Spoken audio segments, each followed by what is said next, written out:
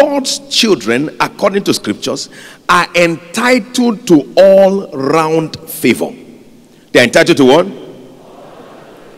Psalm chapter 5 verse 12. It said, thou will bless the righteous, and with favor you will compass him about as with a shield.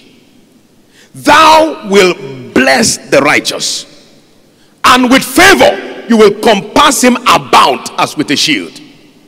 And we discover that the currency for marriage, the spiritual currency for marriage, is favor.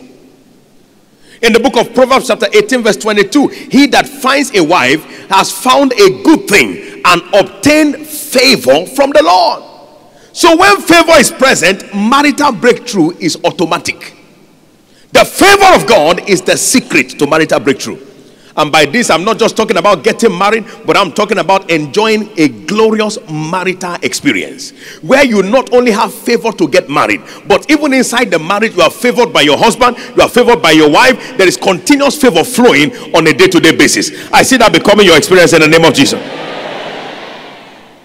So favor is the key to marital breakthrough.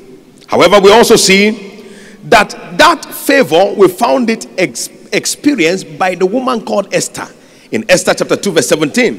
It was through the favor of God upon the life of Esther that her marital destiny was fulfilled.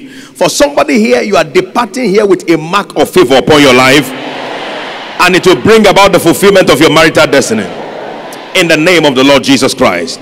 So God's children are entitled to favor, and favor is the key to marital breakthrough.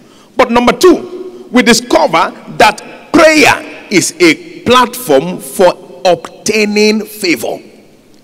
The altar of prayer is a platform for obtaining favor. In the book of Hebrews chapter 4 and verse 16, it said, let us come boldly to the throne of grace to obtain mercy and find grace to help in time of need. The word grace there means favor. Every time we come in prayer, we gain access to favor. We heard the testimony of God's servant, our father.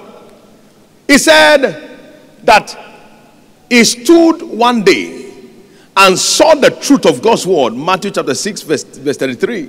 Seek ye first the kingdom of God and his righteousness, and all other things shall be added unto you.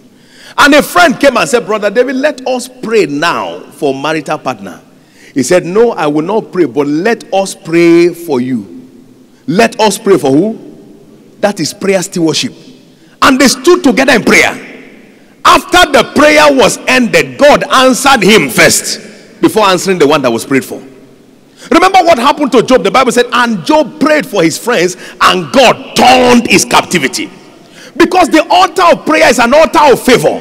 And the power of favor that is that it delivers things before you are asking for it. When a man is favored, when a woman is favored, God begins to answer the prayer they are still thinking about praying. God begins to respond to the thing they are still planning to ask him. That is, before they ask, he begins to deliver it to them. Why? Because they understand the key to this thing. Please hear this. The struggle over any marital breakthrough ends in this service today.